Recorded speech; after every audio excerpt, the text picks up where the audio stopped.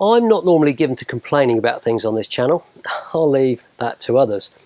But after a few weeks of using this Mavic 2 Enterprise Advanced, I'm recommending you don't buy one. I really can't recommend it. And this isn't some cheap clickbait trick to get you to watch my video. This drone promises an awful lot, but for professional operators, people who've got deliverables to a client for surveys, inspections and so on, this falls very short and I don't think it's fit for purpose. I've spent a lot of my hard-earned cash on this, and you need to know what it does and doesn't do before you spend yours. Hello and welcome to the Welly Bloke channel.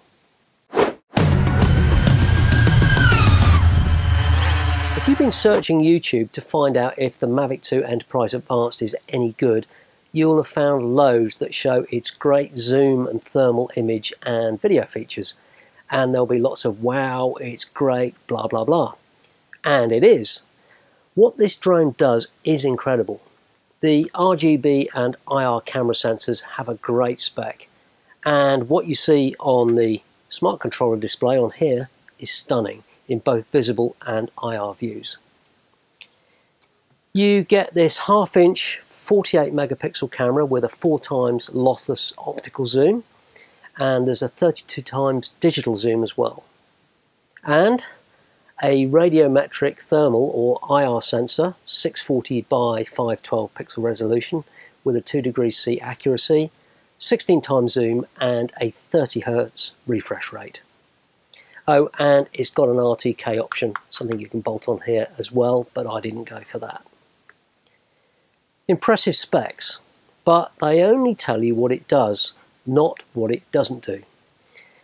Now, obviously, this doesn't make toast, and the spec doesn't say it doesn't make toast, but there's an explicit expectation that a camera will take a picture or a video, and what you see through the viewfinder is what you've just taken a picture or video of. And that isn't what this drone does. What you see on the smart controller display, as impressive as it may be, is not what ends up on the SD card on here. Let me explain. So here's a screen recording of the smart controller. The buttons on the left allow you to choose visible, split or IR view on the display. So I'll start off in visible and take a photo at 1x zoom. What you get on the SD card is two images. An 8000 by 6000 15.9 meg RGB image and a 640 by 512 1.2 meg thermal or IR image. So far that's exactly what you'd expect. So if I zoom in 2x, the display zooms in.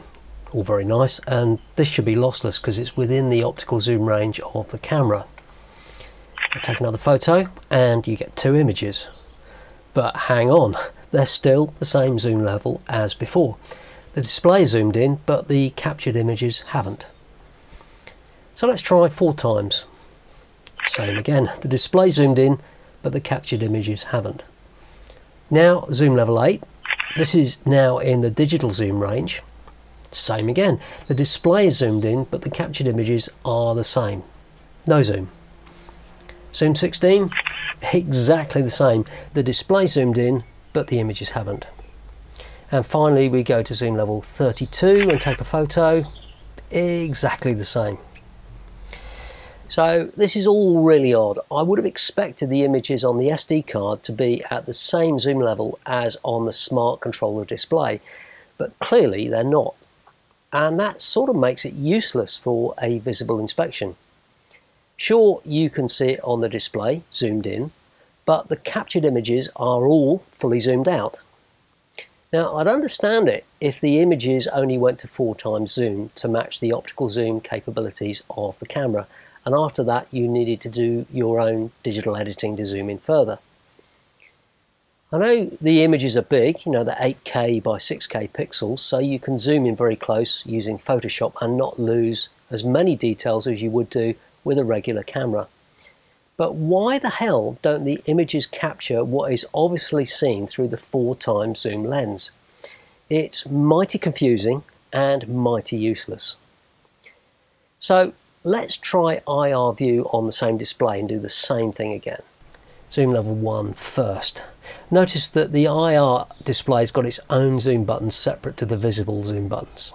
So we'll take a photo again, and you get two images at zoom level 1, an RGB image and an IR image that are the same resolution and file size that we had before. So let's try zoom level 2. Again, two images and they aren't zoomed in, but the display has. Zoom 4, try again, exactly the same, and zoom 8, exactly the same. And finally zoom 16, which is the highest the IR display mode goes. Yet again, two images as we had at zoom level 1. So now I'll try split mode. The display shows both the visible and the IR view as a split screen. So take a photo at zoom 1 and we get three images, an RGB and an IR, and this weird aspect ratio split photo. The RGB and IR image sizes and resolutions are exactly the same as before, and the split view is 1280 by 960 pixels with a 655K file size. Okay, that's a bit odd, but I sort of get it because it's split view. So let's try 2x zoom. Any guesses? Weirdly, the split image is now zoomed in on both IR and visible at zoom level 2. And there's still the separate IR and RGB images as before. Same resolution, same size. Zoom 4, try again. And the split image is zoomed in. It's sort of working. But if you look at the split image, they're digitally zoomed. Zoom 8, yep, split image is zoomed in. And finally we got zoom level 16, yet more digitally zoomed in split image and the same RGB and the same IR image. In terms of deliverables to the client, the split image is mostly useless. The non-zooming IR is sort of fine because digitally zooming 640 by 512 pixels will be such low resolution anyway. But the RGB images up to 4x zoom not being available is useless as a deliverable. And quite honestly, this is a totally hopeless implementation of the fantastic capabilities of the sensor. And by the looks of things, it's firmware related and not a physical thing. Surely the image sensor is behind the lens and captures what the lens projects onto it. I don't even understand how they've got this to work. Let's see what happens in video mode. Maybe it's a bit better. So I've done the same tests switching between the display modes, visible, IR and split, and looking at the video that's been saved on the SD card. In all cases you get a 1920 by 1080 RGB video and a 640 by 512 IR video. And as you zoom in through the four zoom levels available, the RGB video zooms in, but the IR video doesn't. And that sort of makes sense to me. The RGB part of the camera and the sensor is the one that's got the 4x optical zoom. As I keep saying, enterprise drones like this are about the deliverables to the client. That's what they're paying for. And for inspections using either RGB or IR, that may just be a bunch of images or as a report that contains the images. Either way, the 4x optical zoom that promises so much is utterly useless. After playing with this when it first arrived, things looked fantastic and promised so much. But I got very confused by all the identical images that were stored on the SD card on here. There were no zoomed images. So I assumed I was being stupid. And if there's some setting that I'm missing that magically makes this work, please let me know in the comments and I'll stop taking the stupid pills. Now, one other thing you need to be aware of. Like all other DJI Enterprise drones, this uses the Pilot app, in this case on the smart controller. And because it's a different app to the Go 4 or the Fly app, it's got different features. It all looks very familiar, but it's quite different. Most people are surprised they don't have any of the smart flight modes like orbit or active tracking. Yeah, it's annoying, but these are different apps built on different code bases.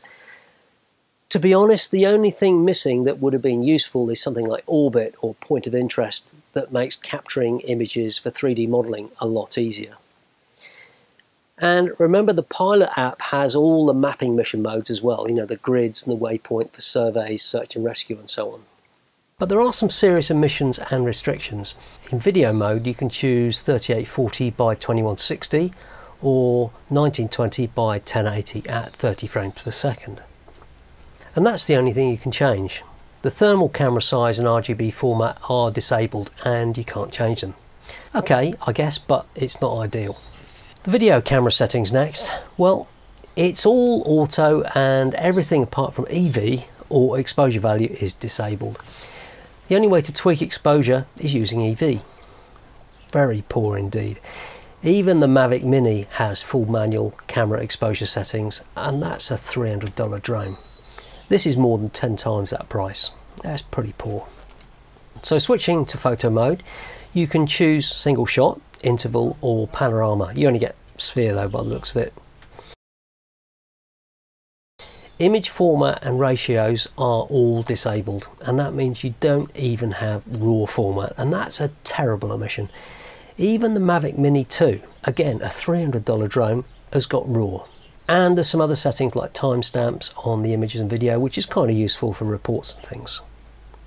So all in all, a pretty awful and limiting set of options, and no RAW format for images is really bad as far as I'm concerned.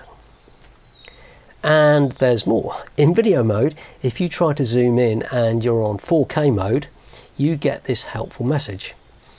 You have to switch to 1080 mode before you can zoom. This is suspicious because it suggests the zooming on this display and the saved video on the SD card is digitally zoomed and not using the lossless 4x optical zoom. DJI provide a proprietary thermal analysis tool that you can download from their website, but it's for Windows only. Some people are confused that the IR image on the SD card is just a JPEG. Well, that's just the file extension name. All the radiometric data is embedded in the file, which means you can load them up and find and measure temperature hotspots and averages for an area and so on. And there's a whole load of tools. But it's not industry standard, so thermographers won't like it. And the implementation is a bit squiffy and it feels very unfinished. The program fonts are wrong and overlap text and edit boxes, which is a bit of a schoolboy programming error. You can export the marked up image and create a report in Word format, but that just crashes with a fatal error, unfortunately. I tried it on a few PCs and it's definitely a bug that needs sorting out. It all feels like this was rushed out and not properly tested. What's a real shame is this drone has huge potential. The sensor is fantastic and it could be a real game changer. But that's completely spoilt by really poor implementation of the image management and processing. Has this been done deliberately so it doesn't affect the M300 enterprise market? Well, who knows? What I do know is this is expensive, and it does include 48 megapixel camera, a 30Hz 640 by 512 radiometric camera, all the usual Mavic Enterprise accessories, and smart controller. And that's all for a price, even though it's expensive, that's about the same as one of the old XT2 thermal cameras on its own. Unless the image management is fixed, and I think it's purely a firmware or app software thing, it's effectively useless. And I feel that I've been sold a pup, a very expensive pup. So I can't recommend buying one of these if you've got serious work to do. But if you're after something for search and rescue or just viewing RGB and thermal images, maybe doing some spot temperature checks on this awesome smart controller display, then it works for you. And the criticisms levelled at this not providing radiometric images post-processing isn't really fair. The images do have radiometric metadata, it's just they aren't directly usable in standard IR software workflows.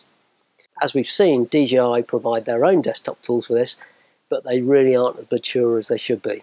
There's a few little bugs in there. But as an inspection and survey tool for visible IR, I really recommend you don't buy it. It can't make the deliverables. Will DJI update the firmware or the Pilot app to fix these image and video issues? Well, I really hope so, but I'm not too confident.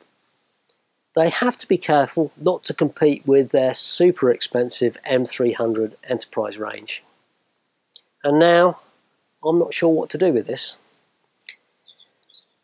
If I've missed some obvious point and I'm wrong, just call me stupid and I'll take this video down. As always, thanks for watching, and if you found that useful, give me a thumbs up and leave a comment. And if you want to see more like this, remember to subscribe and hit the bell down here, wherever it is, to get notified when I post new content. And I'll see you next time.